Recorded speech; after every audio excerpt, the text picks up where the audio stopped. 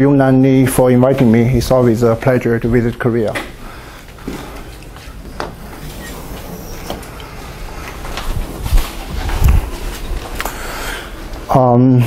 So the first two lectures will be introductory. So if you have any questions, feel free to ask me. So let's start with the definition of differentials. I want to consider a building differential.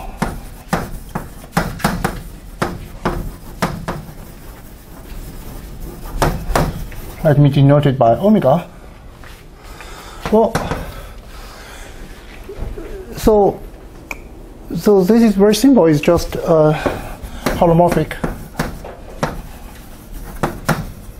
one form. So on a Riemann surface, on a smooth algebraic curve defined over C.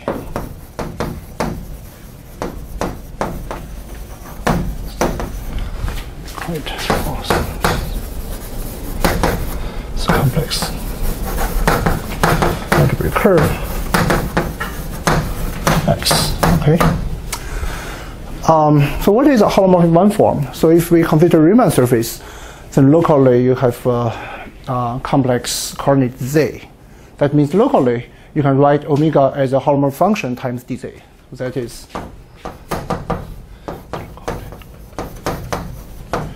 so omega is equal to fz times dz. So where f is a local holomorphic function. So such that if you change your coordinate to another chart, then this has to satisfy the compatibility condition. Right? This is only a locally defined expression.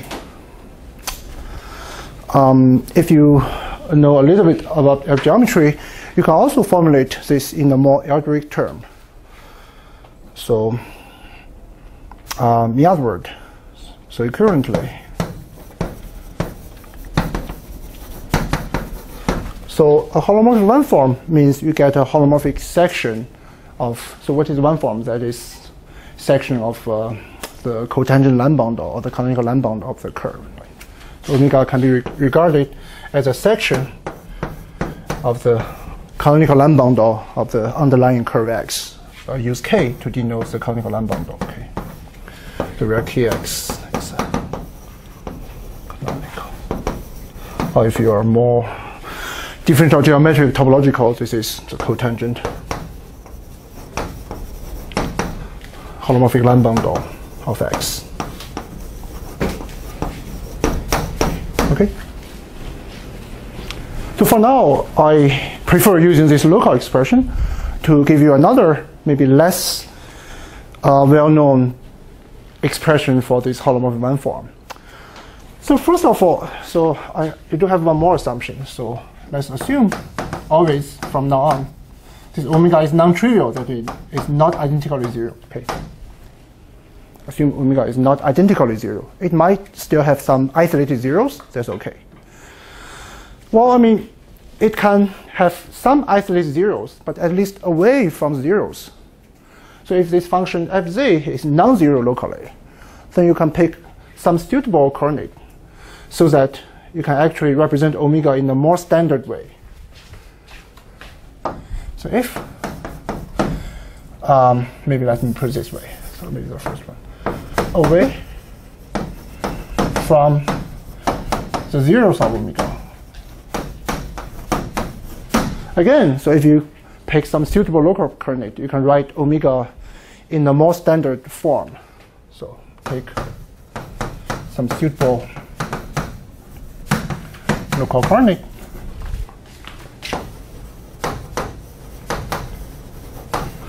So we can write omega actually just as d of z, where z is some suitable local coordinate. In other words, if you just integrate omega away from zero, so z is just, if you integrate omega, that recovers this standard coordinate z. And if fz is non-zero, that locally gives you a new coordinate by integrating omega. So if you pick this standard coordinate, just write omega as d of z. It just looks like, well, if I consider this z as a standard coordinate on the Euclidean plane. So let's maybe put this one away from zeros. So let's consider z, write it as, for this standard coordinate, x plus iy. So as the standard coordinate for the Euclidean plane R2, okay? So if I write R2, here use the standard horizontal and vertical coordinates x and y, I see in the Euclidean metric. Right? I have the x and y axes. In other words, so this standard coordinate z induces locally a Euclidean metric, like a flat metric, away from zeros of omega. Okay. And if you see, if I have another choice for this z, if I have something like d z prime, which represents omega, then if you set this to be dz prime, okay, for another local coordinate, or just by the fundamental theorem of calculus, so these two functions, they have the same derivative. So if you take their antiderivatives, they are not quite the same coordinates, but they only differ by translation. That tells us locally z prime equals z plus some constant.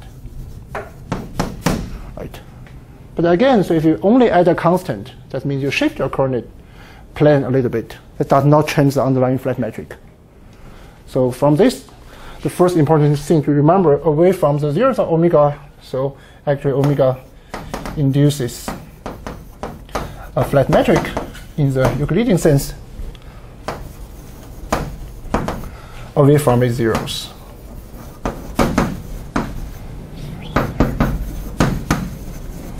Okay. So let me repeat one more time. So omega has some isolated zeros, at least away from those zeros. So using the standard expression omega equal to dz, it induces a flat metric. Okay. I'll give you some global examples later, but so far this is a local description. So the other case, what happens at a zero of omega? Okay. So let's take a look.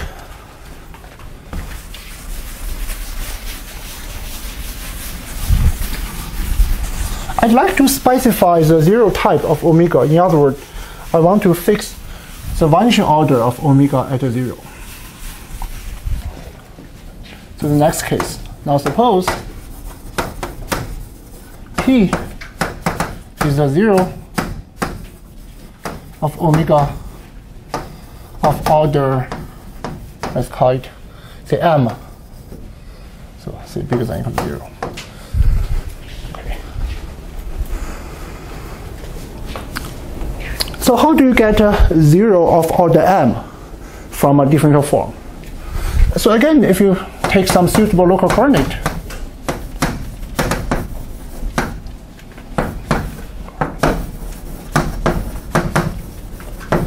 so we can write omega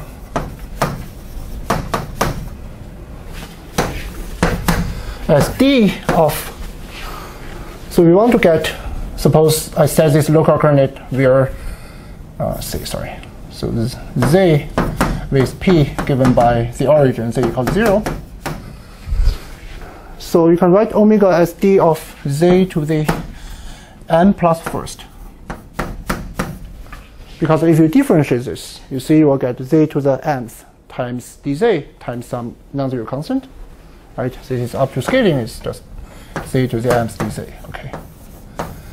In other words, so here we see omega has a 0 as the origin, p, with one order m. But the function you differentiate locally is z to the m plus first because it brings down the exponent by 1. Okay. Well, I'd like to consider this from the viewpoint of metric. So away from the origin, so then if z is not 0, so omega is not 0, so nearby I have an induced flat metric. So what happens if you view this origin p under the nearby flat metric? The picture you should think of is that, so here I have dz, in some sense, I write it d of z. I only have one copy of this coordinate z. Locally, I see in a like flat disk. as a metric neighborhood of the point. And here, if m is bigger than 0, I will have certainly m plus 1 is bigger than 1. That means I will have more than 1, indeed, m plus 1 many flat disks glued consecutively to form a flat neighborhood of this special point P. Okay. So I'll write down this sentence and draw a picture for you. Okay. So under the flat metric to nearby P, so P actually looks like is called a cone point of total angle given by 2 pi times this exponent n plus 1. So what do I mean by this? If I have, say, just 2 pi around the point, then you just get a local neighborhood that looks like Euclidean plane. If I get any higher multiple of 2 pi, that means locally it cannot be flat. It has like excess angles. So let me draw a picture to justify this sentence. But let me see that this is an important thing to keep in mind, okay?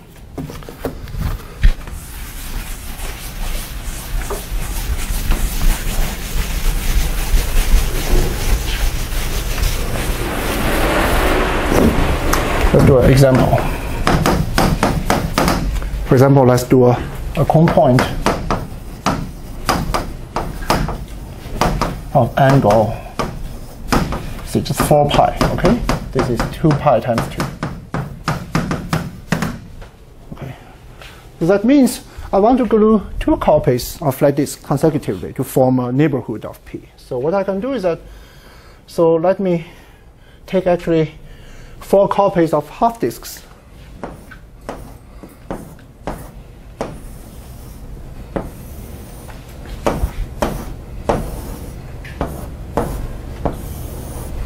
Okay, so these are some neighborhood of P. I have to tell you how to glue the edges of the half disks. So let's do this one. Let's label it by 1, and glue to the bottom one by 1. Okay.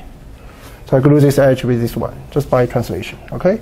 The next one, let's label the other edge here by 2, and I glue this one to this edge. Let's label it by 2. And then I glue this one 3 here, and then 4. Okay. So I take 4 copies of the same size half disks. I label their boundary edges by these numbers, and these are, you can think of these are same vector. I just glue them parallelly. Okay. So I claim after gluing, all the centers become the same point, P. Let's check that. So I can go around counterclockwise. See, if I go this way, 4 goes to 1, then 1 go down here, and continue goes to 2, and 2 goes to this 2, and continue to 3, and 3 go down, goes to the other 4, and 4 goes back to this 4. Okay, in other words, you see, I go this way. And if you really glue them together, don't cut, the picture looks like it has, in some sense, like a double cover of the single disk. So the topological picture is the following. So you have like 2 disks, but somehow I just cut it open so that it becomes 4 half disks. And they map to the 1 disk downstairs. Okay. It looks like a double cover in this case. Ramified over the origin. But here the origin is just the same. It's hard to draw the picture. Something. Okay. Point is P. Okay. And similarly, if we have a cone point of angle 2 pi times n plus 1, you need to take 2n plus 2 half disks and glue it consecutively like that. And after all, you can check all the centers of the disk will become same point. Okay. So that's how the flat geometry looks like around the 0 of the differential. And the angle here, this module of 2 pi, is 1 more than the 1 order. That becomes here, you have d of z to the n plus first. So these 2 numbers are the same. Okay.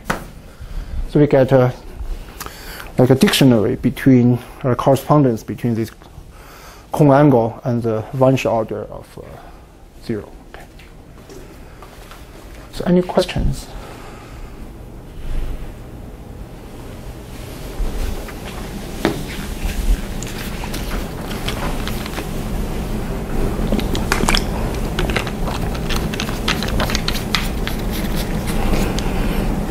Okay. So let me present you some global examples. Okay.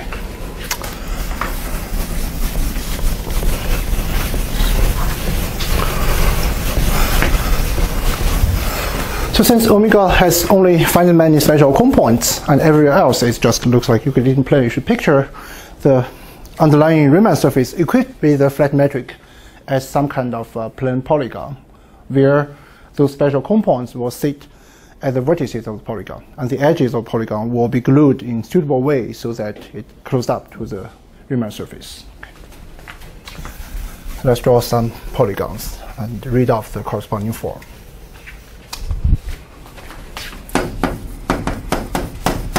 So this is an example of genus 1, where I use G to denote the genus of the Riemann surface, which is genus of the Riemann surface X. Okay. Okay.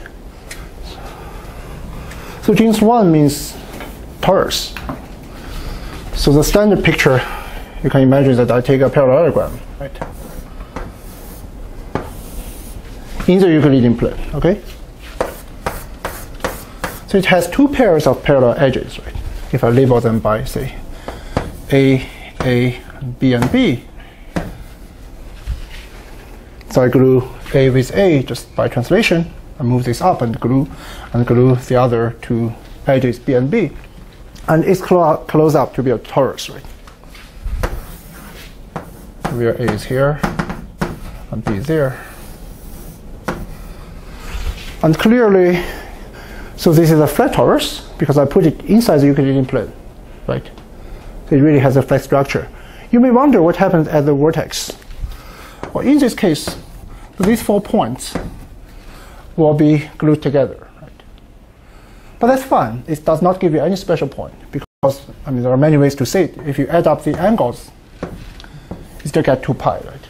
So it's not higher than 2 pi. And similarly, you can re-represent this flat torus by cut and paste so that this vertex can actually become the interior point. So this flat torus actually is everywhere flat. There's no cone point. So that corresponds to like a nowhere vanishing differential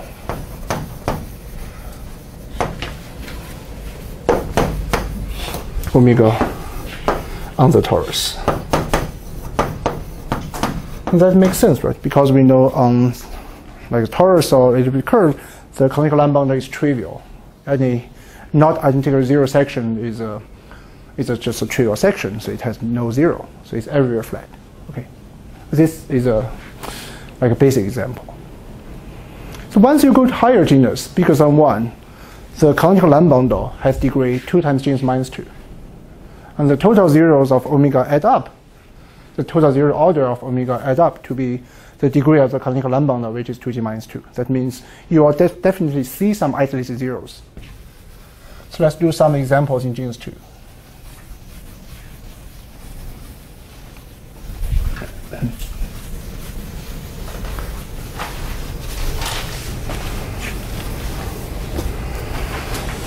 So maybe let's put a remark. So the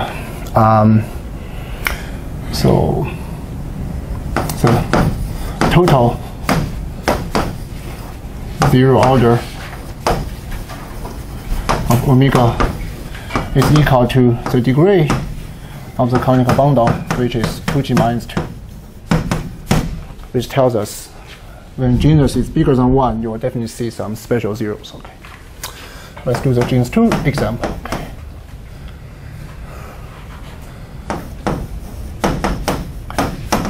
Actually, I'll give you 2 examples in genus 2 because we have not only the Riemann surface but also the special differential. And depends on the zero type, you will see different presentations. Let me start from the first one. So this is why I need different colors.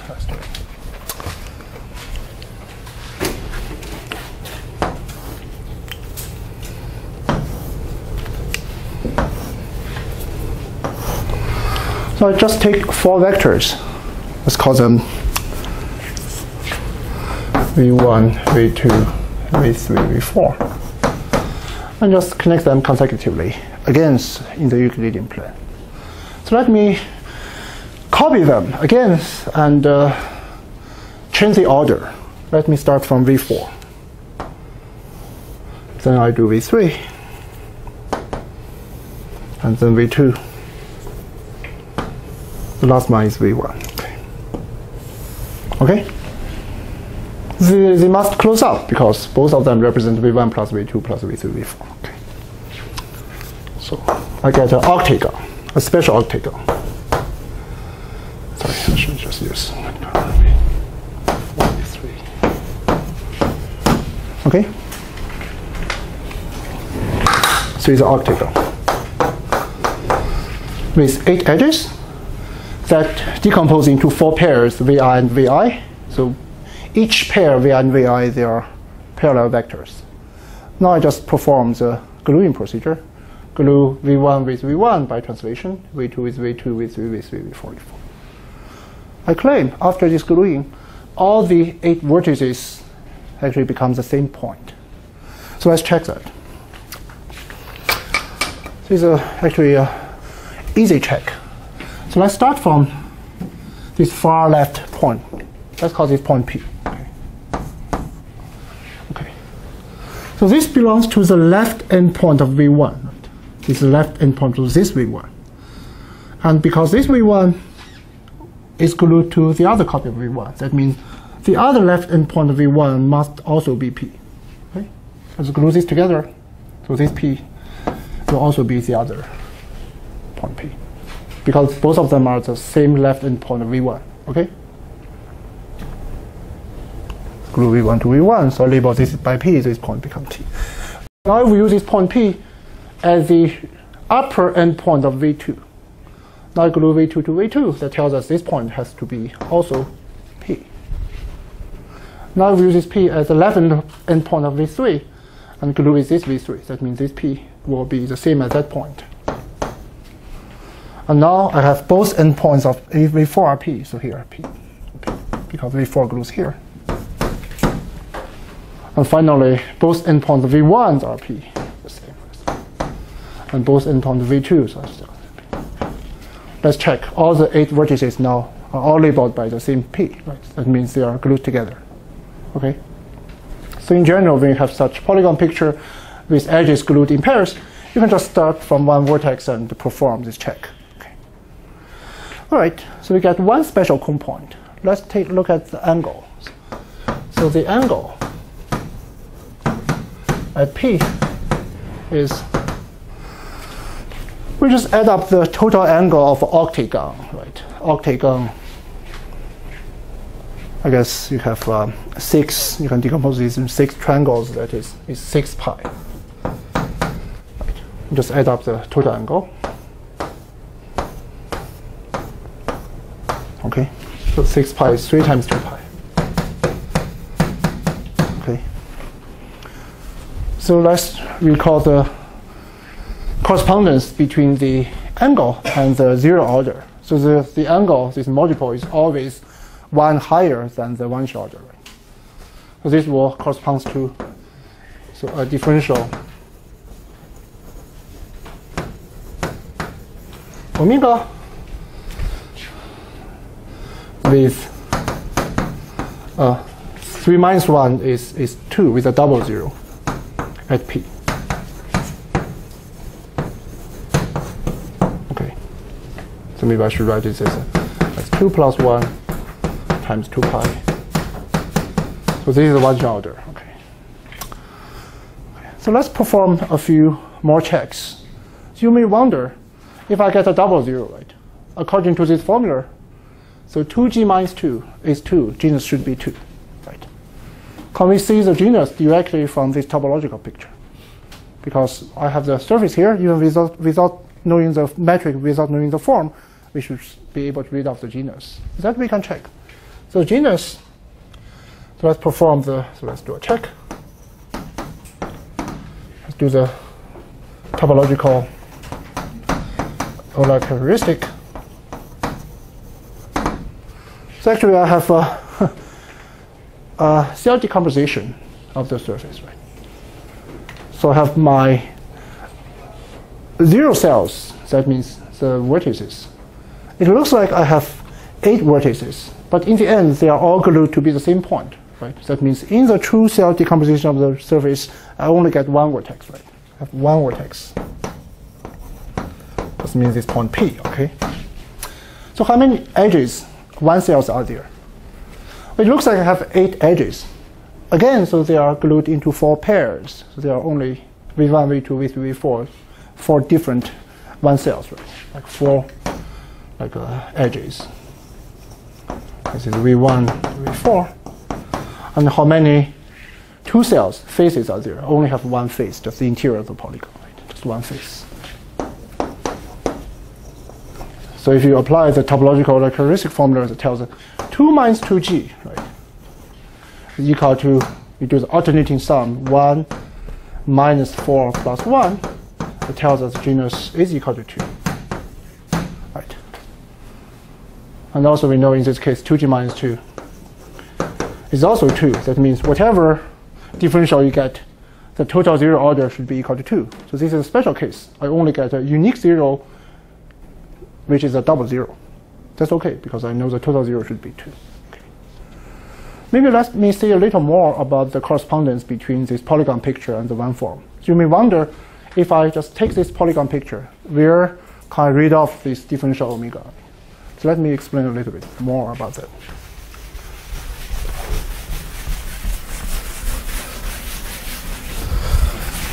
I mean, there's not much to say indeed, because if you ignore the special point P for now, so everywhere away from P, if I take an interior point, well, I can just use a standard coordinate Z in the Euclidean plane. I just do, in this example, just again, so away from P. In this example, I just write omega equals dz, where Z is a coordinate of this Euclidean plane. Because my surface now is literally this polygon inside Euclidean plane.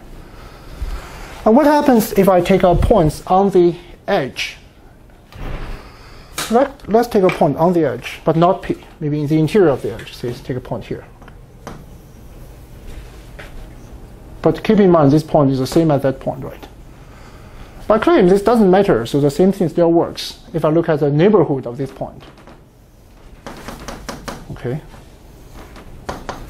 Okay, I want to describe my local coordinate. So here, so this, actually they are far away from each other. So I take a neighborhood here, maybe let's call it Z1, usually called local coordinate. Here I have another neighborhood in the Euclidean plane, we call it Z2, okay? So, but the thing is, my V3 and the other copy of V3, they are glued parallelly. That means these 2 local coordinates, Z1, Z2, they only differ by translation. So even for that point in the interior of the edge, I have in that picture, Z1 is equal to Z2 plus a constant. That tells us even if they are not globally defined coordinate, they differ by some non-zero constant, by this shift. If I differentiate, the constant goes away. So omega is still well defined. dz1 is equal to dz2. And that defines omega, right?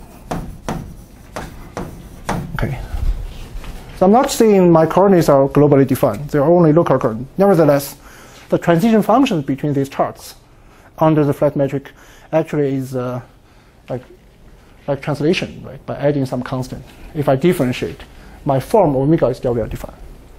That means I get a almost everywhere defined holomorphic form away from P, right? Now P is only one isolated singularity, and you can check, say, by some kind of Riemann extension theorem. So this form extends, and again, according to the angle information, so this is 6 pi. So by the formula, we know that locally at P, omega must look like d of the cube. So I have 3 copies of this glued together. If you different d of the cube, you get z squared dz. That means you have a double zero. Okay.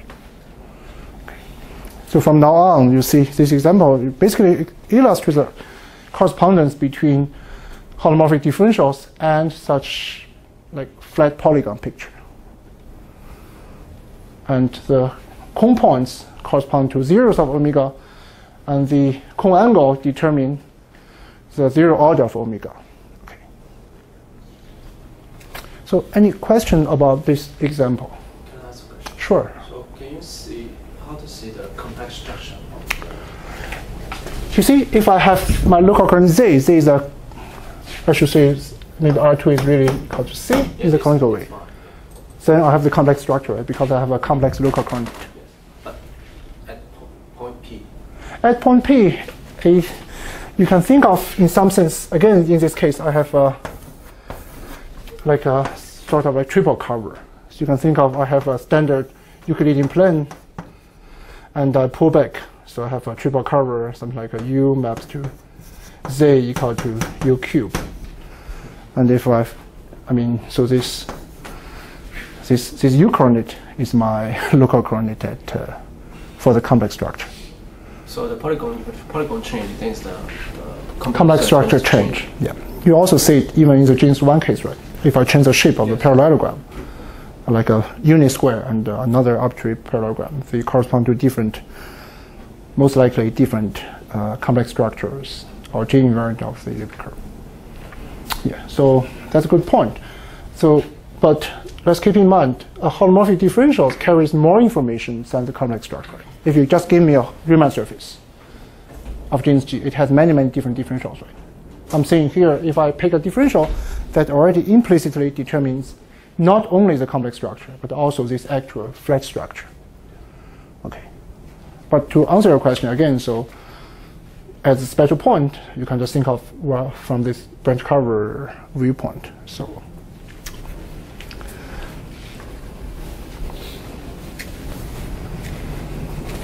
any other questions?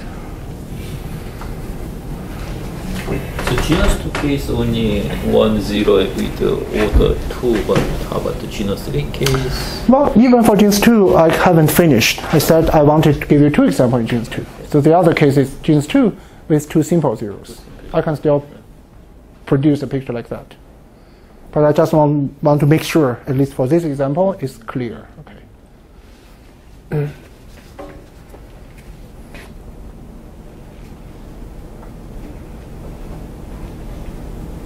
Okay.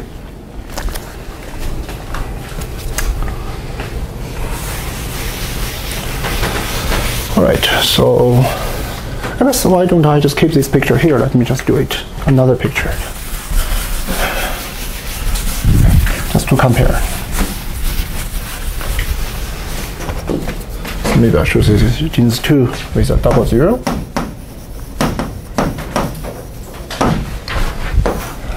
So let's do another example of genus 2. So let me take another polygon. Now I need 5 colors, but I only have 4. So instead I'll just use 1 color, but label them by different letters.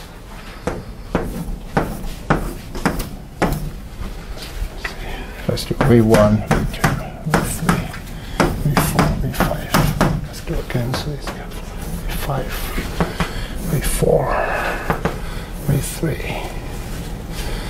V2, V1, okay.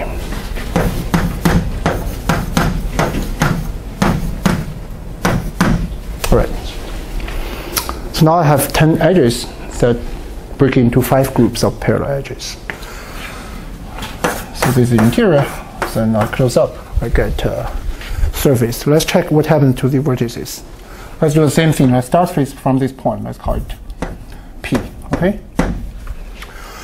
So I will use this point P as a left endpoint of V1. So here I have another left endpoint of V1, so this point is P. I consider it as an upper endpoint of V2, so I have this upper endpoint of V2, which is also P. Now I consider this as a left endpoint of V3, so here I have a left endpoint of V3. So I consider this as the lower endpoint of V4, here I have the lower endpoint of V4. And this is the upper endpoint of V5. Here I have the upper endpoint of V5. I get back to the original point I started. Okay, I haven't touched the other remaining vertices, right? So similarly, if I label this by Q, so this is the upper endpoint V4, so this is Q. And then this is V3, and this is V3, that point is Q. And this is V2, and V2, that point is Q. And here V1, PQ, so V1 is PQ. V5 is PQ, so V5 is PQ. So I guess I'm done. So you see the 10 vertices, now they become like two groups. 5 of them are identified as P, the other 5 are identified as Q. Right? And P and Q are distinct points. But also because this parallel picture, you can check that at both P and Q, the total angle is the same, equal to 4 times pi.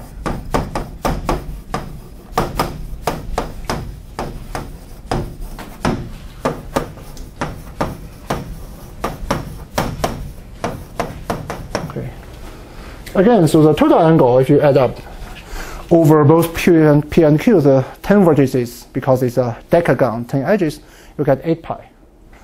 And by this parallel structure, you can easily check that at P is half of 8 pi, 4 times pi, at Q is another 4 pi. What is 4 pi? 4 pi is 2 times 2 pi. And this is 1 plus 1 times 2 pi. That tells us the corresponding one form, omega, has 2 distinct simple zeros at P and Q.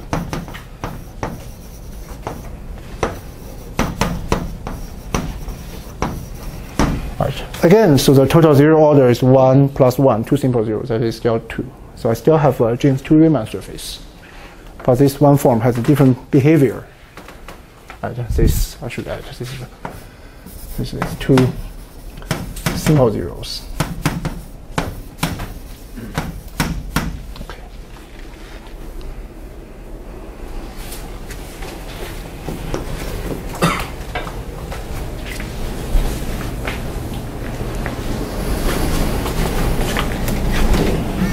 So at each simple zero P and Q, omega looks like d of z squared, you get z times dz. So, okay.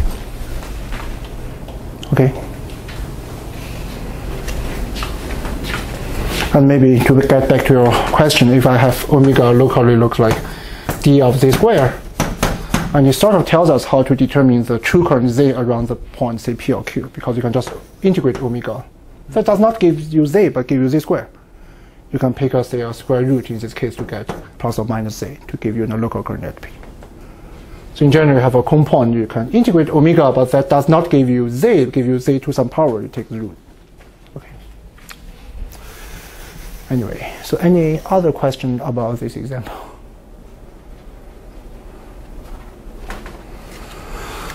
Just one minor remark. So such polygonal presentation is not canonical, because when I say this expression in terms of this flat polygon, I mean I can always cut and paste so that the polygon may look very different, but it still represents the same one form. Maybe I'll just put it as a remark. So the one form, omega, is more intrinsic. This representation by polygon is nice, but there's no canonical way to represent it. Let me write it here, remark. So one can cut and paste to represent the same omega. Let's just do a simple example, even in the torus case. See, suppose I take the standard torus. This is A, B, B, okay? And see if I cut it open through the diagonal. Let's call diagonal C.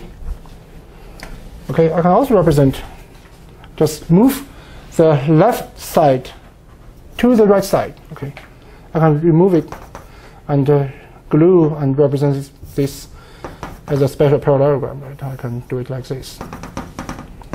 But this is still C, C, this is, maybe let's just do solid C. This is A, this vertical thing becomes B. So these two parallelograms, they look different. Nevertheless, they represent the same underlying differentials and Riemann surface torus.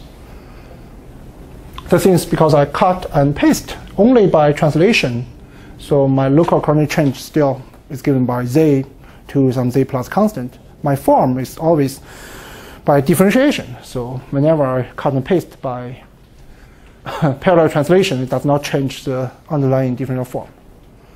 So that's why you may think of, oh, I have this polygon, I have another polygon which looks very long and thin.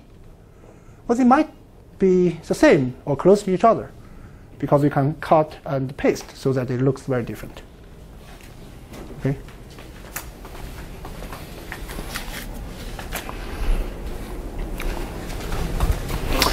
So these are some isolated examples. I'd like to put differentials of the same type into a parameter space, a modular space, by fixing the type of the zeros. Okay. In other words, for example, here, if I want to consider such picture, that means I only consider genus 2 differentials with 2 simple zeros. And here is a different object because these are double zeros. Okay. These are some like discrete invariant I'd like to fix first. So the total zero order is 2g minus 2. If I want to fix the type of zeros, that means I need to fix a tuple of positive integers so that their sum is 2g minus 2. That means I have an integral partition of 2g minus 2 to determine the zero type of omega. So let's fix it.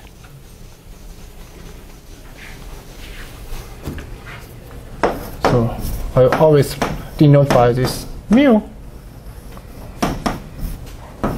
m1.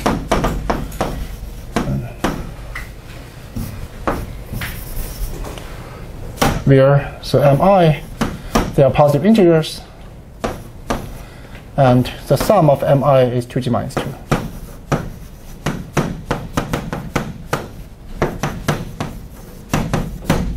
Okay. So also assume the genus is bigger than 2 to make the bigger than 1 to make the example more interesting. So I want to consider all differentials on genus G Riemann surfaces of zero type mu. So let's first create a set to parameterize such differentials. To define, so my notation is H mu. So H stands for holomorphic differentials, or later it means Hodge bundle. Let's use H. So first define it as a set consisting of all possible pairs of genus G Riemann surfaces that admit a differential of type mu. So where X is some genus G Riemann surface, okay, not necessarily fixed, X can vary, okay, such that omega is a differential on X. So it's a section of the canonical line bundle such that the zero type of omega. So let me write it this way. So the underlying zero of omega is of type mu. That means I have m1 p1 plus m2 p2 plus mn pn. So the underlying zero divisor is of this type mu. So where pi's in X are distinct points. Okay. So let me say it one more time. I consider all possible pairs of genus G Riemann surface along with a holomorphic differential of type mu. That means omega has an underlying zero divisor given by n distinct zeros, p1 up to pn. Each pi has vanishing order given by mi. So this m coefficients is determined already by the signature mu. Okay. So I'll say that simply say that this means omega is of type mu. Okay. For example, here, I would say this example belongs to the strata, the set H11, because omega has two simple zeros, so one order 1, 1. Does this notation H make sense? Okay. So far, it's only a set. Okay.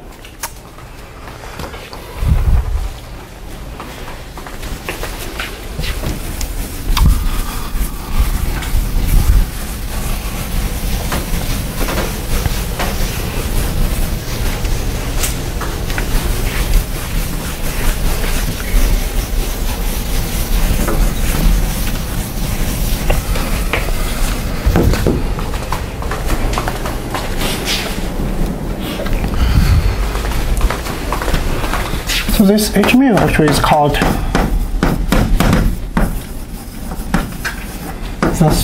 I'll explain this terminology soon. So let's write down stratum of holomorphic differentials of type mu. Okay. So I already explained this type mu thing here. So why do I call it a strata? Strata means, so if you put this H mu together by varying the signature, this partition mu, it gives you some stratification of like total space. What is a total space? Let's put the H mu together. So the strata means, so if I consider the union of all these H mu by all mu as a partition of 2G minus 2. In other words, regardless of the zero type, I just consider all possible holomorphic differentials on all possible genus G Riemann surfaces. So this actually gives you the so-called Hodge bundle.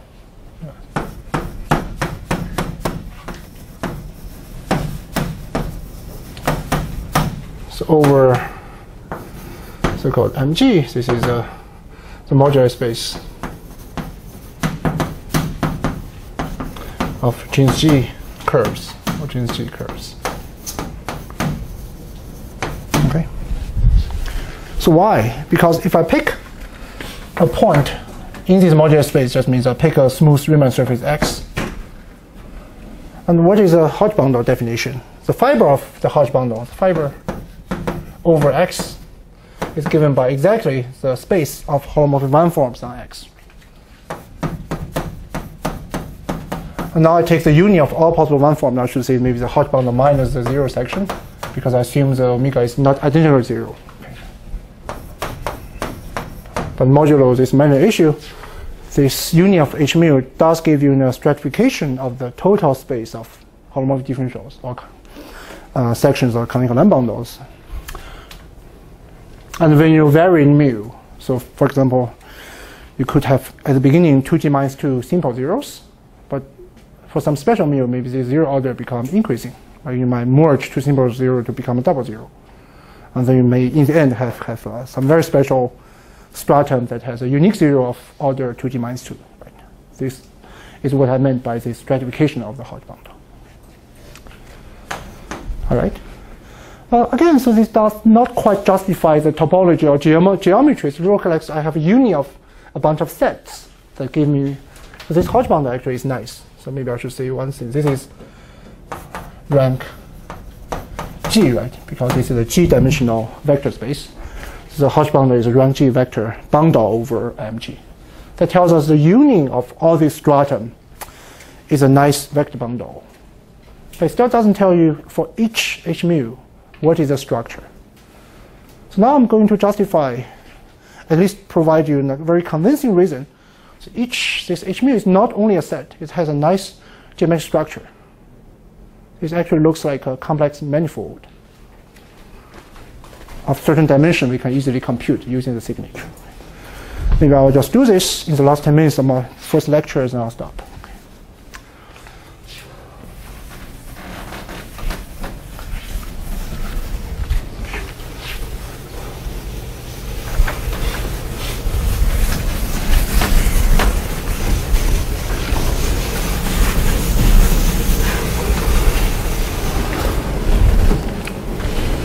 So let's see.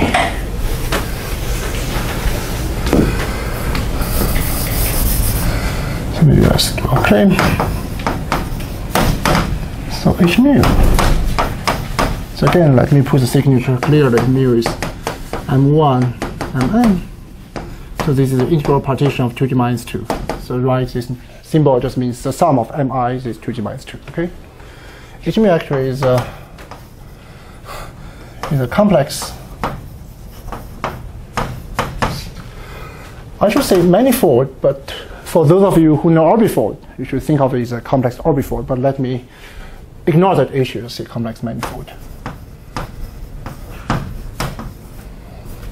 Of dimension, complex dimension given by, well, to have a genus, I have this number of zeros important. I have n different zeros, so let's label this by n, of dimension 2 times genus plus the number of zeros minus 1. So this complex dimension only depends on the number of zeros, does not depend on the each value of zeros. Let me justify this claim. Here's a heuristic proof. So it's more important to understand where this number comes from. You have to really understand what does this number stand for. So this number, well, I mean, if I only write 2G, so you can think of this 2G, say, as the rank of the, like the first homology of a genus G Riemann surface, right? I have 2G symplectic basis, but I have n minus 1. What does that mean? I have n special points, right? Well, that means if I mark my Riemann surface by these n points, I look at somehow the relative first homology relative to the n special points, I will have additional n minus 1 relative homology basis by connecting n minus 1 points to one fixed point. In other words, this number really comes from the rank of H1 x. So my zeros are erased by labeled by P1 up to Pn, right? So P1 to Pn. Let's say, okay. So let's recall that my notation omega has underlying 0 given by m1 P1 plus mn Pn. I have n distinct zeros. Now I have a special point, say x omega in H mu. In order to justify I get a complex manifold of this dimension, I need to provide you a local coordinate system around this point with a basis element exactly 2G plus n minus 1 this many. I claim I will just use this information of the relative homology of the underlying Riemann surface relative to this n zeros. And what can I do if I have this path, right? This is just path. Some are absolute, some are relative. But I have a one form. If I have a path, a one form, I can integrate the form omega against the path. These are called periods, right? So then let's do it. I'll also draw a picture. So I take this relative homology group of this rank. I'll take a basis. Let's call it gamma 1 up to gamma, say 2G. And then I have, these are absolute bases. I have gamma 2G plus 1 up to gamma 2G plus n minus 1, the basis of this H lower 1.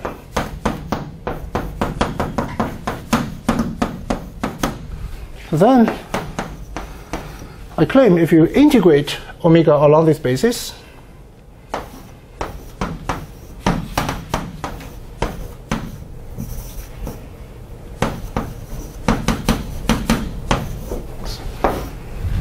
so each integral provides you a complex number, right?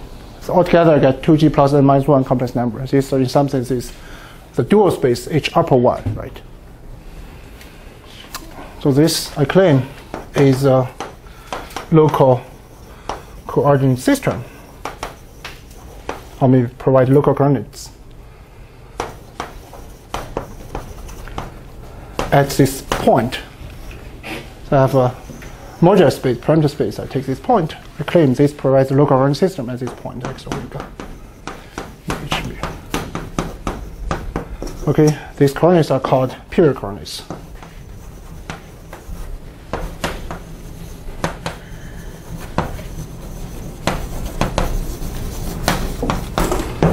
Yeah, these are called period coordinates. So let me first maybe just recall the choice of this basis. So then I'll explain why this provides a local coordinate system. So you can do a standard picture to represent so x topologically. So you have some picture like this. And then you have a bunch of absolute periods, right? This is A, B, and A1, B1, A minus 1, B minus 1, and go on.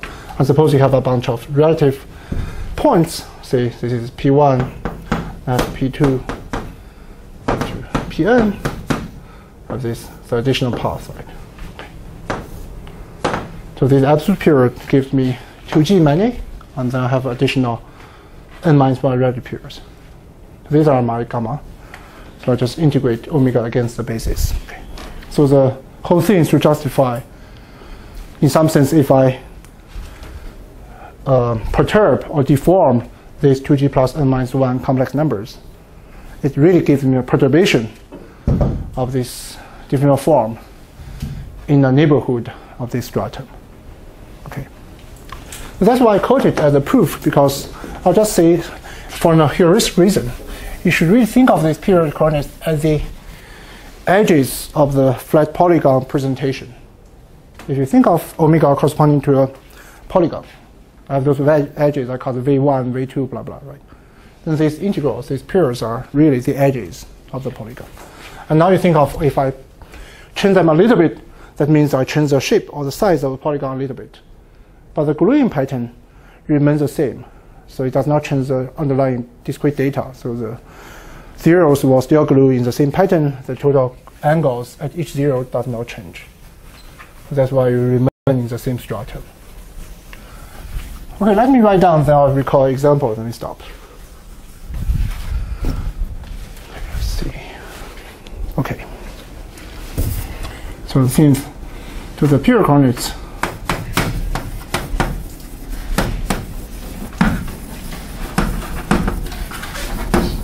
it should correspond to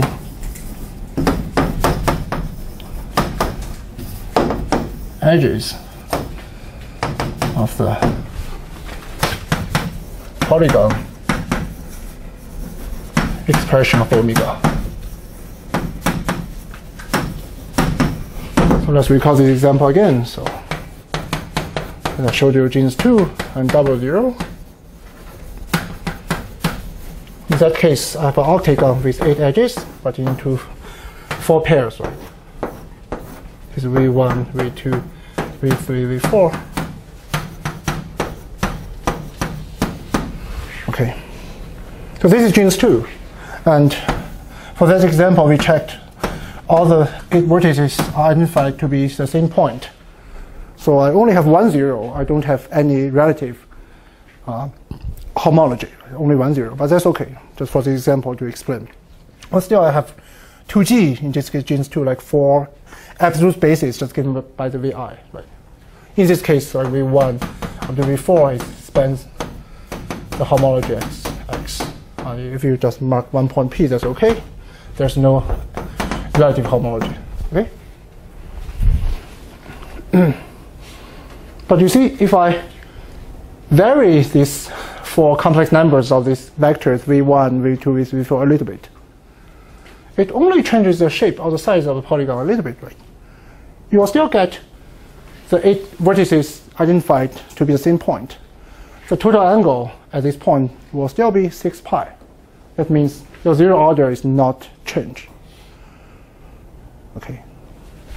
So in some sense, deforming this pure coordinate means you perturb this polygon expression a little bit, but preserving all the 0 types and gluing pattern, so it remains in the strata H mu.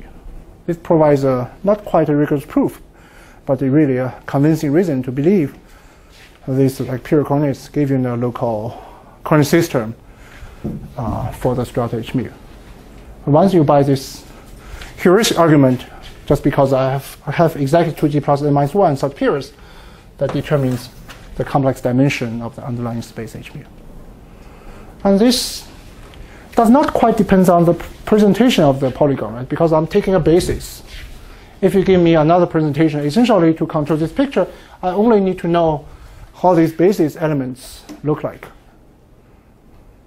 So once I know how the basis elements look like by integrating omega against them, that essentially controls this polygon up to cut and paste, but that's okay. That does not change the underlying differential. Okay, so let me just emphasize we got a quite nice space, like a complex space of complex dimension equal to the rank of the relative homology. That is 2 times genus plus the number of distinct zeros minus 1. Okay. All right, I think this is the first hour. Let me stop here.